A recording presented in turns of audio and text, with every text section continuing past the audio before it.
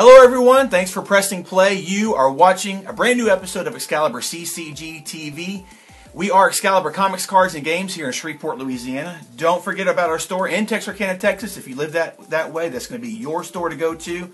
And you can always find out what's going on with us at ExcaliburCCG.com. I am Chris. My co-host Buzz is here with me this week. And Randy is working his tail off downstairs. Sorry, Randy fans. Yeah, sorry, Randy fans. It's been busy. It's been busy. So Randy's been tied up with there, and Buzz has been a gentleman to step up to the plate and help me out here. So I appreciate it, bro. There you go. You deserve it. Props. Big props. Big pops. Big pops. Big props for Buzz. Oh, guys. Hey, listen. It is early, but I am going to go ahead and tell you now. Free Comic Book Day is coming. Mark your calendars. First Saturday of May. And I believe this year it's May 2nd. If I'm not mistaken. So, go ahead and mark your calendars. We'll be announcing and talking more about that between now and then. Free Comic Book Day is it's like a month and a half away. First weekend in May. Yeah, it's the first weekend in May, so don't get confused. Just the first week, that first Saturday in May. I think that's coinciding with Avengers 2. Sure. So there we go, boom. But there's going to be a ton of great stuff coming out. I'll have a list of stuff on the website soon. You'll be able to see, and I'll be able to take you there. But mark your calendars now. It's coming. Don't get left out in the rain. Guys, don't forget, we're on iTunes and Stitcher. So if you want to download, listen to us there, that is available as well. The links are in the description below. God bless you, sir. That was a cutoff, but thank you. Anyway, moving on. Hey, there's a ton of number ones that we're going to be covering this week. We're not even going to be covering all of them, but there are several that we are going to cover. Let me go ahead and start off with one that's probably going to be the biggest one for the week. None from DC or Marvel. These are all independent number ones, but some big names attached with several of them. So, guys, let's get started here with Chrononauts number 1 from Image Comics. Mark Millar, Sean Murphy. Sean Murphy just finished up a run on The Wake with Scott Snyder. That maxi series just finished up here not too long ago. Now he's teamed up with Mark Millar, who you know from Jupiter's Legacy, from Wanted, from Civil War. You know who I'm talking about, Mark Millar, that one. They team up together to tell us about Chrononauts. These are two scientific geniuses that have been best friends for years, and now they have the ability to time travel. And the big question is, are they actually going to do something for mankind? Or are they going to do something for themselves with their ability to time travel? So this also takes a look at, this is going to be like televised. Like they have a way of time traveling and it being televised. So like American Idol style or something, you know, where you can see what's going on as they're doing it. So this is a very, very cool concept to me. Televised time traveling. Will these guys do the right thing or will they end up doing something for themselves? Reality TV. I hope they all die. There you go. There you go. So what's up for you, Buzz? Invisible Republic. Number 1. Yes, yes. Breaking Bad meets Blade Runner. Author McBride's planetary regime has fallen. His story is over. Yep. That is, until reporter Kroger Babb discovers the journal of Arthur's cousin, Maya. Inside is the violent, audacious hidden history of the legendary freedom fighter. Erased from the official record, Maya alone knows how dangerous her cousin really is. Brought to you by Gabriel Hardman and Corina Beckho. I love it. But Breaking Bad meets Blade Runner? Yeah. Come on, I like that tagline. Meth? I mean, come on. Well, I didn't say anything about that. There's no method. I doubt there will be No the drugs method. were used in this company. Maybe in the making of it. But you may see some choice cuss words along the way. Who knows? It's Yeah. probably going to be adult rated. So there you go, guys.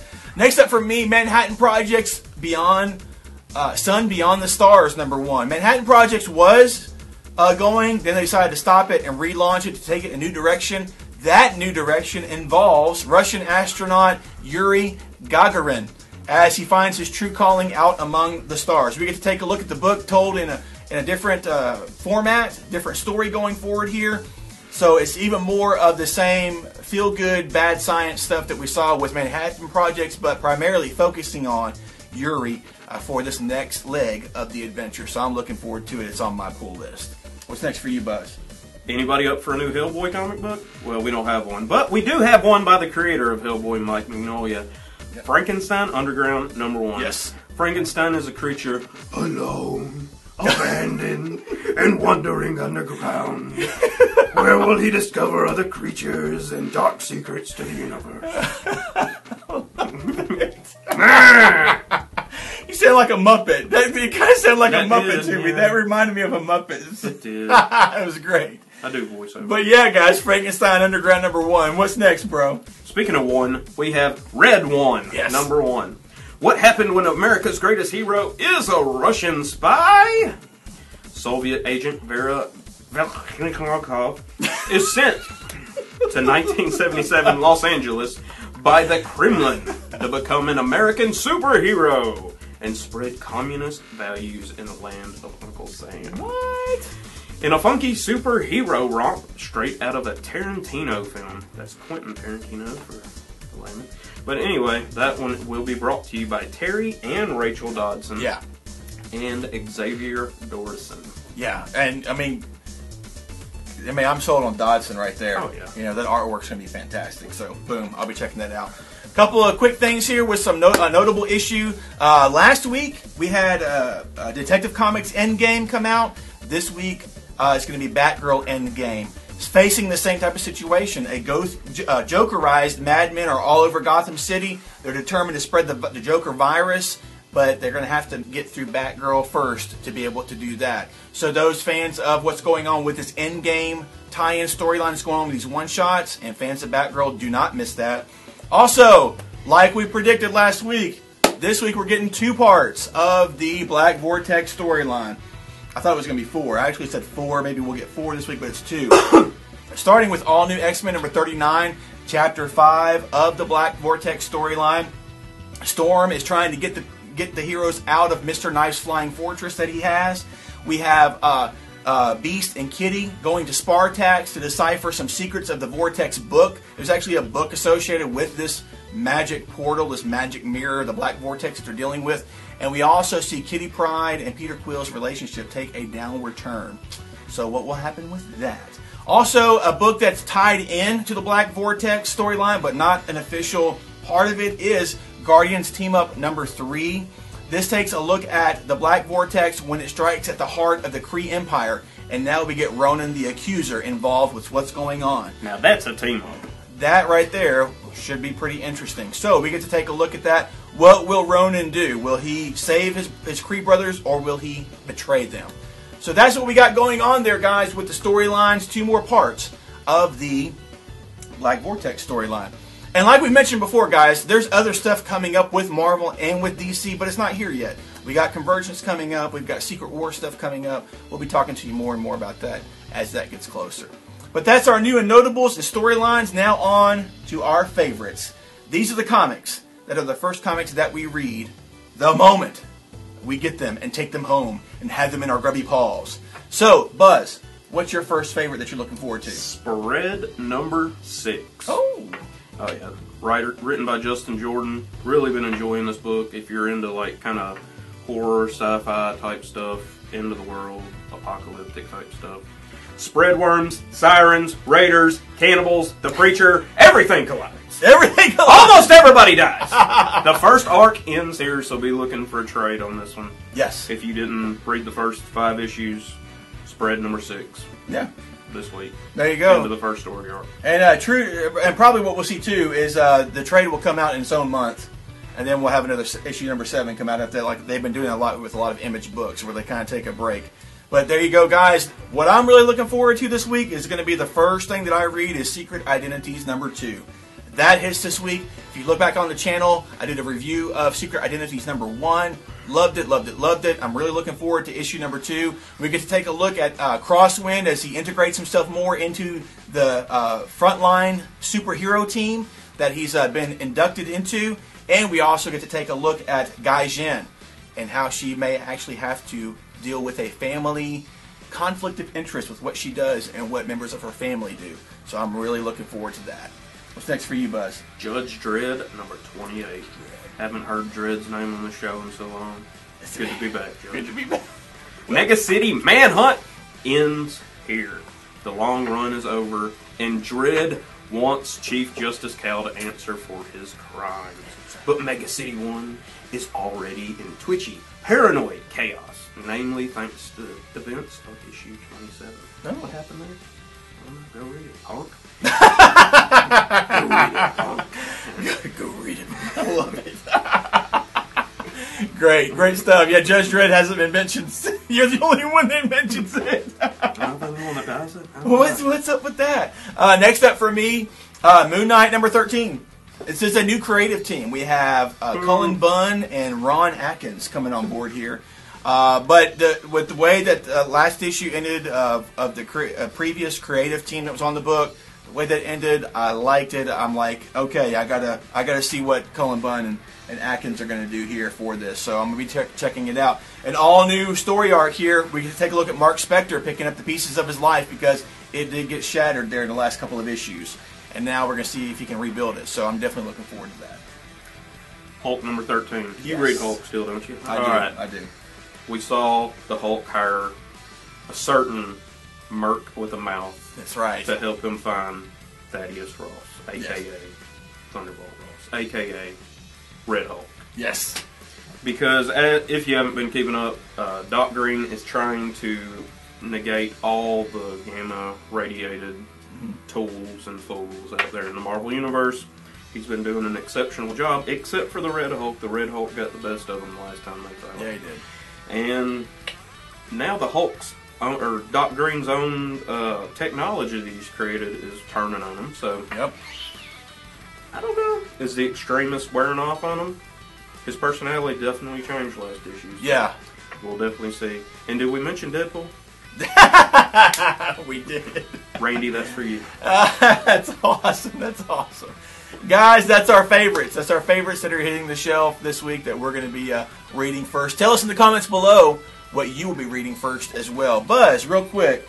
Guys, one of the vendors that was at the Louisiana Comic-Con is called Odd Duck Studios. And they make these one-of-a-kind watches of various comic book characters. You can have them custom-made, and it can be of any character that you want. You can choose the band, the watch, and Buzz has his here of Black Knight, if you can see that.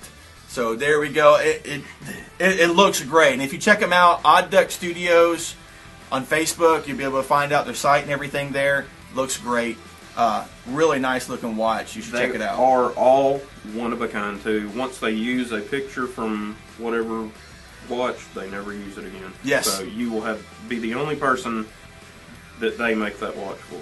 Exactly. So that's really cool. You should check them out. And with that out of the way, we are diving into our question of the week. And it's a doozy because there's some major changes to two major iconic superheroes. If you haven't seen the news, after the events of Convergence, Superman and Wonder Woman are both going to have different costumes. Did you notice they didn't change Batman's though? They did, actually. Well, I mean, there is a change. Well, but for this one, we're talking about Superman and Wonder Woman. Our question of the week is, what are your thoughts on the new costumes of Wonder Woman and Superman? And I'm going to have those playing right now so you can take a look at both of them on screen. But Buzz, first up, what do you think of Superman's new costume? I don't think it's new. It looks like the exact same one he had It the does. beginning of Action Comics, except Yes. that there's a black background in the S now instead of the yellow. That's it. It's a t-shirt and jeans. Or it might have been black before. Was it black? Honestly, I don't remember, to be honest with you. It looks kind of more like the Kingdom Come logo, the black background. Yeah, and see, honestly, I haven't seen it clarified if that's just going to be for Action Comics or if that's going to be for the Jeff Johns and John Romita Jr. or the new Greg Pak. No, John Romita Jr. and Jeff Johns. No, the guy who wrote American Born Chinese. He's going to be the new writer of Superman. Gene Young. Oh. So I don't know if that costume is going to be for that book as well. John Romita Jr. is going to have to draw Superman in a t-shirt and blue jeans. So we'll wait and see. I don't know, man. I'm like, I don't think. I like the old costume. I mean, even the update they did with the goofy little collar is better than a t-shirt to me. I prefer that too. I was okay with it whenever Morrison, was it Morrison that started it? Yeah, it was he and Rags Morales. I mean, that's understandable that a guy just starting out as a superhero can have a t-shirt and jeans as a costume. Yeah. But once he's established his Kryptonian like suit, armor, whatever you want to call it. I mean, why go back to the t-shirt and jeans? I mean, granted, I'd rather wear a t-shirt and jeans to work, but you know, exactly. I'm not a superhero. So, what do you think about Wonder Woman's? I'm more okay with hers than I am Superman's. I'm a stickler for old costumes, honestly. Okay. Like, I like Wonder Woman's old costume. Like I've said before, I like Hawkeye's old costume more than the, you know, I'm a Matrix looking. Oh, I like her new costume. Yeah, I like it. It's more of a, to me, it's less of a costume and more of a outfit. Cute little outfit. More of like a warrior's gear, soldier's gear. You know, more of like something I would see someone in battle wearing instead of, you know, bikini. Right. You know, just doesn't seem very conducive to wear a bikini while you're fighting. But yeah, exactly. Maybe she's going for the distraction deal. I don't know. I'm surprised at how modest it is. Right. And I honestly I kind of like that. So they've done that before too. They have done that before. Yeah. Not, quite like this. So. Yeah. So I like that. But honestly though, we don't know post convergence where these people are going to be in their own universes. I mean, everything is getting changed up with convergence.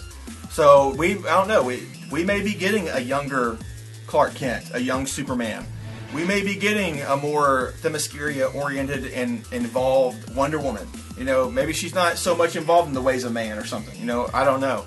So, guys, that's what we want to know. If you saw the costumes on screen, tell us what you think of each of them in the comments below.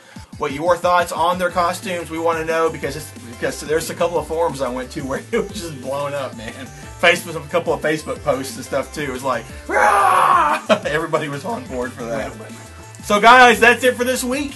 Thanks for pressing play. We really appreciate it. And if you haven't hit the subscribe button yet, go ahead and do so. It's right beneath here. If you watched this far, you know that you want to. Guys, thanks for watching. We are Excalibur Comics, Cards, and Games here in Shreveport, Louisiana. Don't forget about our store in Texarkana, Texas, and our website, ExcaliburCCG.com. Thanks for watching. Until next time, be safe. Take care. Read some great comics. Give us some great comments. And we'll see you in our next video. For comments. Be safe. Take care. Bye-bye.